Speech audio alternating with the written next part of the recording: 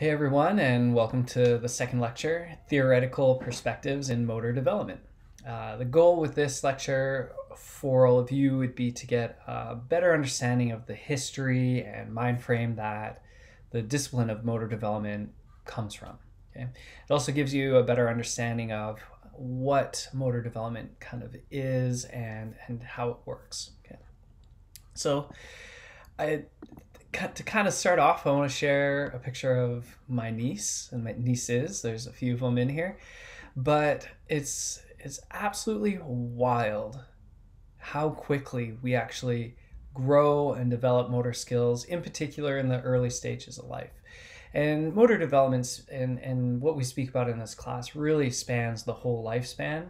But what we're really going to dive into in a couple of sections in this class is what happens early on. And that ultimately is where the field of motor development came from, was the early developmental stages of life for all of us. And so we can see my one niece here in the span of months. Let me just try to think. I think it was 6-month intervals, 9-month intervals or so. So if you think about it, from conception to birth is 9 months. And here she is, literally a day or old, maybe, probably 2 days old in that photo. Then we have her here at about 9 months-ish, 6 to 9 months, and going from literally doing nothing but suckling on her soother or pooping or just being a newborn, all the way to almost, as you can see here, being able to feed herself, throwing a plate around, engaging with her siblings, to another 6 to 9 months. So I think this is closer to about a year and a half. She's up, walking around, blowing bubbles, and just being a toddler. So it's pretty wild and phenomenal how we as humans go through these stages. And really what the theoretical perspectives of motor development try to do is explain why, how, and give a framework for us to try to understand this process. Okay. So theories help frame and describe the world around us in accordance to that paradigm, allowing us to make predictions to be made about what outcomes regarding that specific concept, principle, or situation is. So that's just giving an idea of what theories are and what their usefulness are. I know sometimes students hear that we're learning theories, or we start going through theories, and it's kind of like, well, why? Why do we need to know all of these just like conceptual ideas?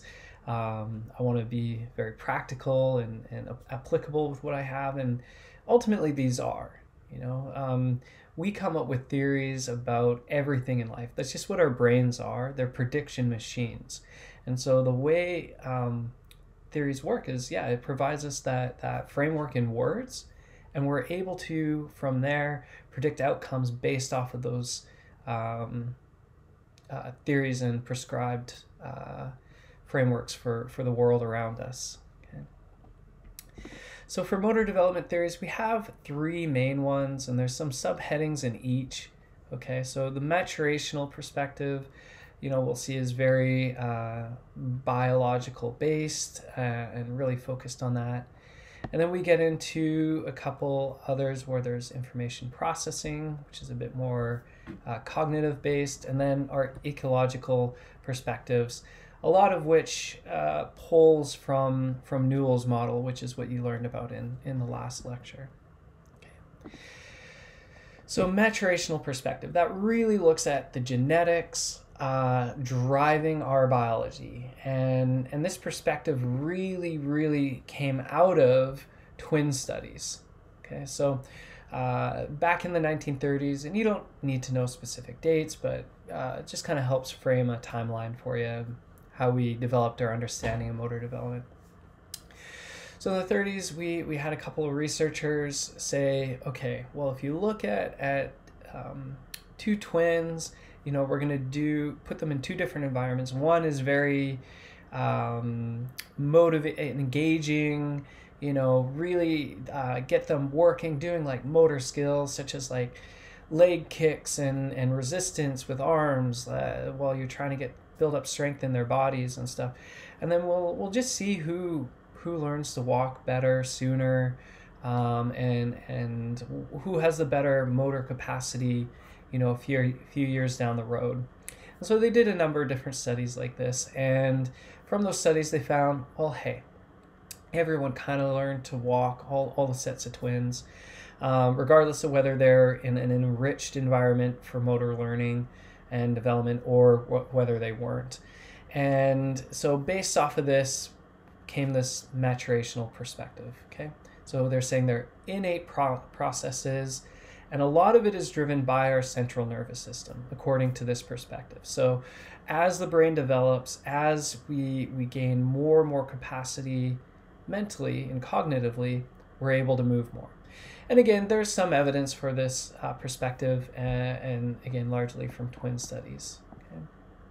So it's the classic nature versus nurture argument in health and healthcare and biology, right? We come across this all the time in concepts. And so just to reiterate it one more time, maturational perspective is largely genetic. So they're saying you inherit your capacity for motor development, and that's it. Your biology, your genetics drives and dictates how you're going to move later in life and develop to movement. So your environment has little influence. Okay? And one of the arguments for this is there's relatively set timing for when we develop certain motor characteristics or qualities, like being able to walk generally happens somewhere between 12 and 18 months. So, the one, I would say, short sight to this perspective is it claims that development ends in adulthood. Okay, so it says as soon as you fully grow up, you reach full mental cognitive processing capacity, which is roughly around 24, 26, that's when the brain stops developing. That's when you're done developing altogether. And so sometimes that even ends, depending on which researcher in this perspective you're talking with, sometimes they'll even end it after puberty. So once you've physically stopped growing, that's when you've reached your end point of motor development. Okay? And so out of this field, so it's kind of like a tree, out of this perspective, this mindset that everyone hits certain capacities at certain times, biologically speaking, comes something called normative descriptive period. And so a lot of you have experienced this through like high school gym tests, right? So you have the standardized norm, so something like a bell curve, which means the majority of people, 68% of people will come around this standardized norm. And so you can measure large groups of people based off of these standardized norms. So for example, sit-up tests. At a certain age, you should be able to perform a certain number of sit-ups. And they study this and they say, okay, all of you do sit-ups, and they say, okay, well, here's the average. 30% of you went under this average, 34% went above, and that's our standardized norm. And then everything outside of that is just different deviations from that mean. Okay, and so that's how you get a scoring process. And so for maturationists, the people of this perspective, they're really focused on the outcomes that you can produce at different ages. Okay, how many sit-ups, push-ups, or walking, crawling, that sort of thing. Okay. Another component that grew out of this period was the biomechanical descriptive period. So again, this is still within the maturational perspective. And so they're saying more or less, and we'll look at this, you should be able to see very mechanical produced outcomes of movements by certain ages. And this happens in a very finite sequential order. Okay, so what do I mean by that? Well, next unit, we're going to really dive into this. We spend the whole unit just focusing at how to look at different mechanical sequences and determine what age or stage of development they're at. But ultimately, the short version of this is they're not worried about the process. They just want to see where the outcome is. So for example, if we're looking, and this was our researcher, Glasow, working in the lab as she was developing this perspective in the 60s and 70s. But she'd essentially look at children doing different tasks and be like, okay, well, you're throwing with the same arm and same leg at the same time. That's not full development yet, so we're going to put you at a stage 2 and kind of sort it through that, okay? So it's descriptive, outcome focused, and related to age. And again, it's not dependent, but related. So again, this is where we kind of get things like motor milestones, which say by a certain age, you should be performing a certain motor activity. Okay, so it's very, and crawling needs to happen before walking, and walking needs to happen before running. So that's what I mean by sequential. Okay. Great. So those are the areas or thoughts or perspectives that came out of the 30s, very biological and genetically based heavy perspective. Okay. Then we started getting into 70s, 80s, and this idea or this new shift in paradigm came out where we said, wait.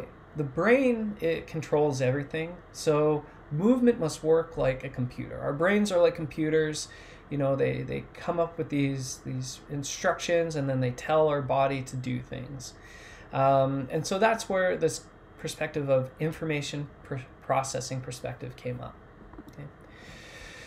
So again, Schmidt and Lee based this off of our brain working like a computer. So we get sensory input, some sort of visual stimuli. Let's say there's a baseball flying towards you, towards your face. And so you have this perceptual schema. So you perceive that the ball is there. You perceive that it's coming towards you. And that, in turn, creates a motor plan or schema to be produced to cause an action. And then you get your output, which is trying to dodge where the ball is flying towards your face, right? So we have this input, we process it, we have an output movement, okay? And whenever we're talking about that, we call schemas, sorry. And schemas are just plans or framework that we have kind of preset, pre-programmed in our brain. Now, if you've been in early introductory psychology, you probably come across the idea of cognitive schemas. So that's a lot of where our biases and judgments and cognitive frameworks for how we view the world comes from is schemas. Okay. Now, there's one issue with this in the sense that we essentially have one processor to go about determining movement. So let's pause and consider that for a minute. So what this perspective says is if you're getting input, you have one processing system for it to go through before you give output. But what happens if you're trying to do 2 or more things at once? Well, we know we can, it just gets really challenging. That's a bit based off of our attention. But that attention to multiple things can still only be processed by one pathway according to this this perspective. So that's a little bit of a downfall on this perspective. The last thing that ties into a little bit of the previous perspective, biologically speaking, is they both tend to say, you know, based off of the development of the central nervous system or the brain, will in turn dictate how well we can move. Okay, so there's a little bit of a tie-in between the two perspectives there, but it's more to do with how we perceive the world and how we can think about it. Okay. So yeah, so that's information processing. Again, think information processing is like computer programming. Okay. Okay. So our third kind of perspective that's evolved out of those afterwards, you know, a bit more late 90s-ish, It kind of started in the 80s, but everyone was, the hot topic was computers. So everyone really resonated with the information processing perspective. But with the ecological perspective, it says movement is an interrelationship between the environment, the individual, and the task. Hopefully that should almost start to sound familiar already as Newell's model. So it's a really good example of that. But again, when you think of ecology in a biological aspect, if you think of an ecological biome, you're talking about many organisms interacting in a huge environment, right? So ecology is a large environment, a big picture sort of thing. So here's Newell's model again. Again, late 80s, 90s is really when it started picking up a little momentum, and largely now into this millennia. But the great thing about ecological perspectives is sorry, I'm building up some suspense there for you, is that it considers the development of our motor systems due to multiple factors. So not just our central nervous system, right? As we spoke about last class, it's the individual constraint. So yeah, our biology, but it's also things like the task we're trying to do, and the environment around us, right? And it also takes an approach that, you know, our development isn't just done once we're done physiologically maturing. We can still develop our motor skills, or there's changes to them, for better or worse, that occur as we get older, right? So it accounts for the decline that occurs after we physiologically develop as well. So that's a big ticket item there for this approach and this mindset. The last one is that movement self-organizes. Okay, so this is a big step up relative to the last perspective of information processing. So it takes a look at movement and says it's not just one system that we physiologically develop, for example, our central nervous system, that allows us to move. You know, there's a lot of things you got to consider. What about our muscular system, our skeletal system, hormonal to develop muscle, or that might affect our mood state. So yeah, it just says that there's a lot of physiological and environmental factors that come into play that dictate how we move. And I got a really good example of a kiddo playing through or moving through different terrain and like a playground and stuff at the end of this lecture. So try to keep in mind the idea that the environment and the individual and the task all interact to create unique movement. Okay. And a lot of this comes out of what's called the dynamical systems approach. And I have a great fun at-home activity you can do right now to help demonstrate this. So again, working on a previous premise that if the information processing perspective is correct, so if we were to say things are motor programs, what we're really saying is any movement we produce by necessity must be programmed and come from our brain. So for example, if I want to wave my finger, my brain is telling my finger to do this. Okay, absolutely. I'm programming it to do that. Okay.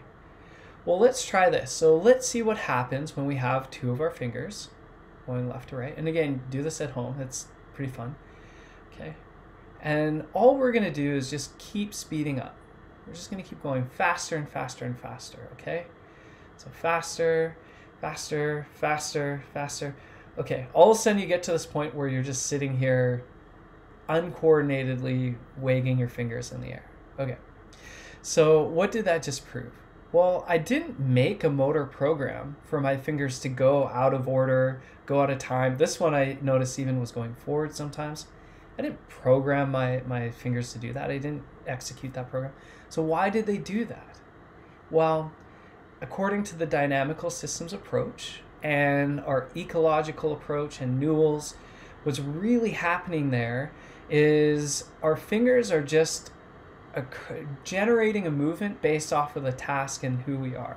So based off of my capacity to move my fingers quickly and keep them coordinated or not coordinated, this erratic movement came up, okay? So that's a dynamic systems approach.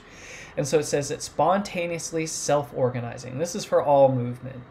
And ultimately, you know, interacting in constraints, the more we practice certain constraints, the more we can reproduce very similar actions and movements.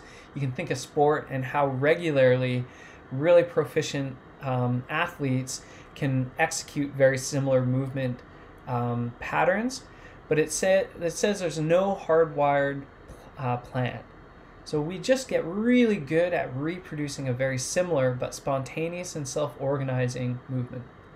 Okay, so within this, when we're developing through life, so we're kind of shifting gear perspective. So not big picture dynamic, but more specifically now with kiddos and motor development, we come across rate limiters and rate controllers.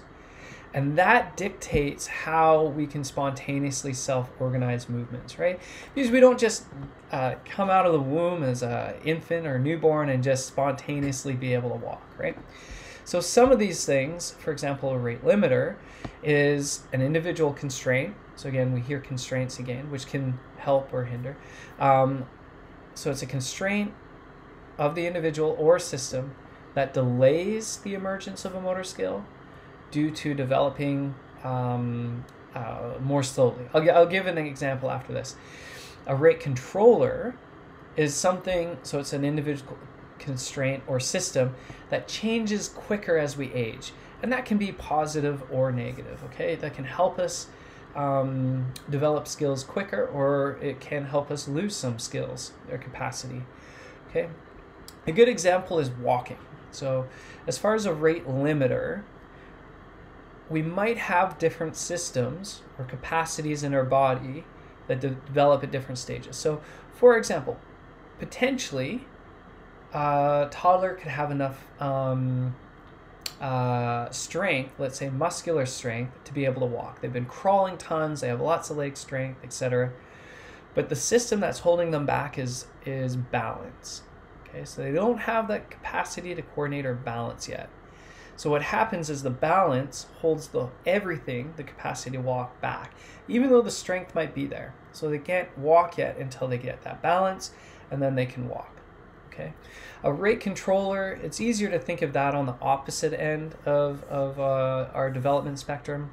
So let's say an older individual is slowly starting to lose their capacity to coordinate. So their coordination and their perceptual, motor, visual skills, their proprioception, which is their capacity to feel their own balance and where they are in space, that all starts to decline. They still might have the strength to be able to walk, but that coordination drops. So as a rate controller, they actually start losing the capacity to walk well or with good skill, okay? So that's a comparison between a rate limiter and rate controller. So if we were to graph this out, this is kind of what it looks like. I usually like something with different colors going on, but I think you'll be able to see this at home. So if we have 4 systems here over time, and we combine all of those, ultimately the lowest point out of all the systems is where we're able to actually produce action and movement. Okay, so for example, we see system 1, the whole time, let's say, is just this straight line right here. Okay, so it'd be a straight line all the way here. But because we have system 2, 3, and 4 that are lower systems than that point where this is at, we can't quite yet produce a movement up here yet. So again, let's say this is strength. We have muscular strength, okay? But this one is capacity to balance, and this one is visual perception, and this one represents motivation to want to be able to move and follow things. Okay, so it always follows the lowest point. So all 3 of these systems all start here, but as soon as you get systems that can start getting a little bit higher, we see that it adds and allows the capacity to build until ultimately we have a straight plateau at the top of all of these three systems, and we can reach the peak. Okay, and we can continue producing movement that way. Okay, so that's a bit of an understanding of how those interact. Okay. Again, injury, age, lifestyle, all of these things act as rate controllers. So I mentioned that a rate controller can positively or negatively help. And a good example, when you think about this, these are some masters athletes. So masters events typically are again, it depends on the sport and the category, but you usually assume 50 years old or older. And normally, again, as people age, we picture decline, but that doesn't necessarily happen if a rate controller, for example, is managed or even attenuated or improved on. For example, muscular strength, speed, all of these things can keep being built on as we age, but it just depends. So again, in this situation, strength would be a rate controller that allows these individuals to continue a more active and healthy lifestyle, whereas people that didn't engage in a lifestyle that promoted physical activity and health wouldn't. Okay. Great. So this the dynamic systems approach is one. The perception action approach is another. We're gonna focus on this with its own lecture later, but essentially it's saying, in order to perceive something, you have to perceive something before you can act on it, okay? So again, you need some capacity to see something, perceive it, and then be able to engage in it. And this is a really big concept or approach that allows us to understand why we start moving in the first place. So a big thing behind motivating children, in particular babies, when you're in, say, pediatric physiotherapy, is you want to be able to motivate them to do the exercises you want them to do. You can't just ask a baby to start doing jumping jacks, right? It doesn't work. So you have to make sure they can perceive something, to try to use that to get them to move towards it, to get them to act. Similarly, there's a correlation between younger siblings starting to walk sooner. And a lot of this is as they start perceiving their siblings, say, moving around quicker than they are, they perceive it and they can mirror it, and then they can act that way sooner. So yeah, so that's perception action and how those two things are tied in together. You need to perceive the environment before you can move in the environment.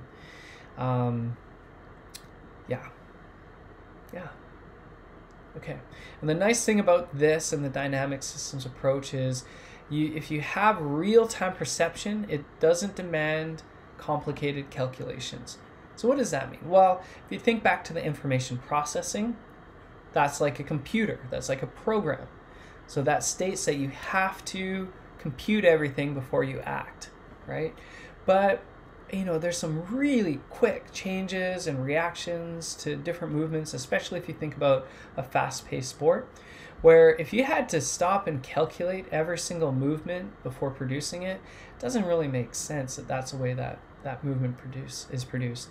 So real-time perception happens in real time. We react and respond to that in real time. Okay. Right. So one thing that we want to be able to do, and a concept kind of was introduced here, so the environment around us affords us to do things, right? So if there's something that we're not able to do because of our environment, so for example, this child has a giant tennis racket and ball, not going to be able to use that very well. It doesn't really afford the child the capacity to play tennis. We can do things called body scaling. Okay, so we can change the scale or environment to be able to allow people to perform certain activities. And one of them, for example, is being able to use a light switch if you're in a wheelchair. Okay, a lot lower down. Sometimes light switches and other things around the home are quite high, right? So it's scaled to allow the structural constraint to allow the performer to do it. Okay. Great. So we have, how much am I going to show here? This is just kind of a way to perceive how and why we as humans may or may not have information processing components completely. Just kind of like a little demonstration. If you haven't seen any of this, though, it is quite impressive how much movement can occur through like a computing perspective. And yeah, anyway, even in the academic research, it's not really 100% one way or the other.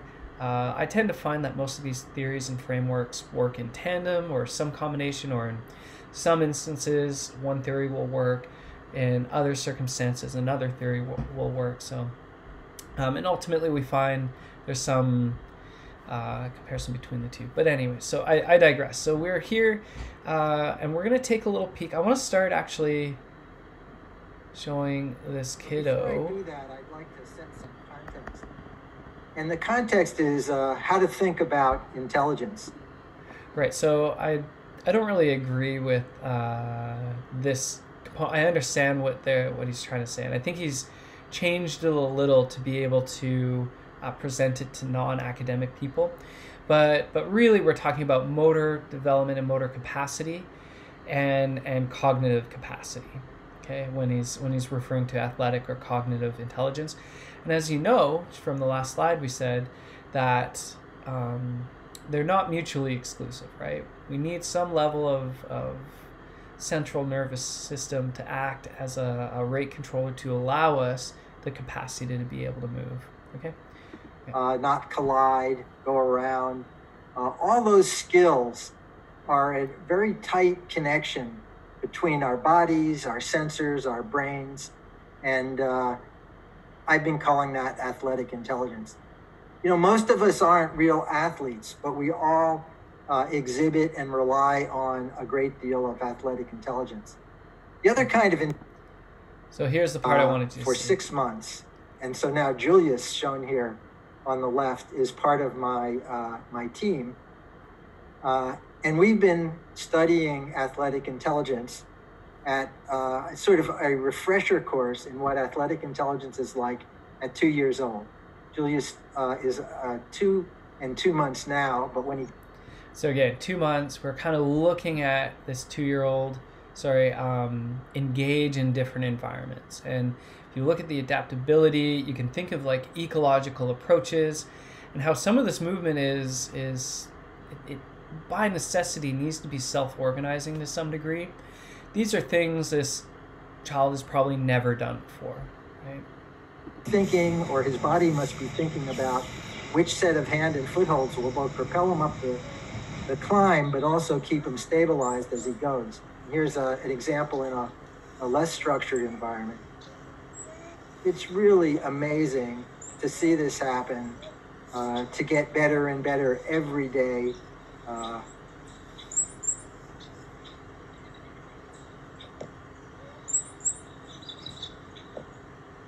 Here's what I call ligipulation. And you can see Julius is very proud of himself for having figured out that he can pick up things with his feet, not just his hands. I don't know what kind of coordination goes on there. And here's a case where there's cognitive intelligence being combined with athletic intelligence. He's performing a task. I said, let's go stack up these sticks over there. Here's a manipulation task of inserting, and then a little dynamic launch. And his grandmother's very proud. Okay, so again, new novel movement situations that this child needed to coordinate. And again, I really feel that tends to support a bit more of an ecological perspective. And so now we'll look at some robots that are essentially designed by Boston Dynamics and developed, and definitely based off of computing and some AI, but ultimately programming. and we'll just kind of see the parallels or lack of here. If you haven't seen some of these, they're very impressive. So I am just going to touch on the controls in Atlas, and I'll give you a reference to another video that Scott Kundersmer made recently that really goes into lots of detail in how Atlas works. But the basic approach we've been using for the athletic behavior I'm going to show in a moment is to build up a library of highly optimized behavior where we use... So again, all he's saying there is they built up a library of different motor programs for this robot to be able to execute under different situations. So again, very similar to what the information processing theory would say. Then in real time, to use vision to assess what the scene is, find footholds or handholds in some cases. I'm not going to show any handholds today. And then come up with a behavior. So again, right there, it just kind of said perceive. So visually see and then perceive that there's objects there and then execute the right plan. So that is kind of pulling in the perspective of information processing, right? So let me just show. This kind of goes back a ways. Some of this stuff is goes back a couple of years. This might be one of the most dynamic maneuvers we ever did. Make a better view. Hopefully you can see that. There's very little vision being used here. This was all planned out in advance. Pretty impressive There's obviously control going on in order to stabilize in the scenario. Here's the first time we did gymnastics with rolling type behavior, where we have contact not just with the feet but with the hands and the body. That jump was done with some of these optimization techniques. Here's another one that's very hard to perform, and the optimization is really paying off. And this was just done recently. Here, vision is being used in real time to locate the boxes. Someone could actually go and move the boxes while the robot turns around, and it would run back and see them.